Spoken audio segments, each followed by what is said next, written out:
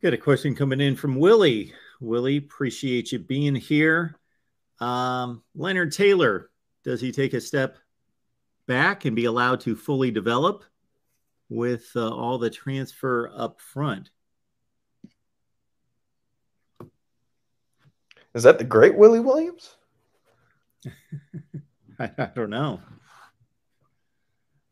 Willie Williams of the Pittsburgh Steelers, meaning? I don't know. But, asking about Leonard Taylor.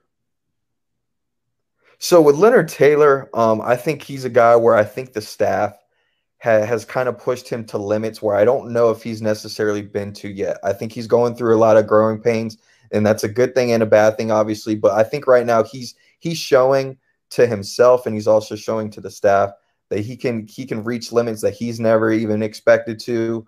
I think this is a guy where obviously him at the high school level, he was just bigger and better and more dominant than everyone else, similar to Nesta Severa.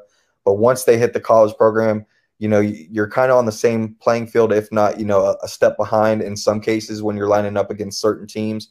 And I think Leonard Taylor, I think, once he gets in the groove of things, he's going to be one of the most dominant players in the nation, in my opinion. I think what helps with this program is you have multiple guys that are going to be able to switch and line up in different positions.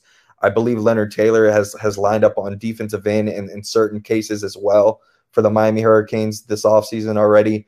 So depending on the scheme and the way, we're rushing certain teams and the attack that we're going after, you're going to see Leonard Taylor move in different directions on this defensive line front, and it's just going to create havoc for your offensive line. And I think it's a good thing for a guy like Leonard Taylor, where you don't have to essentially lean on someone like him to be that dominant guy.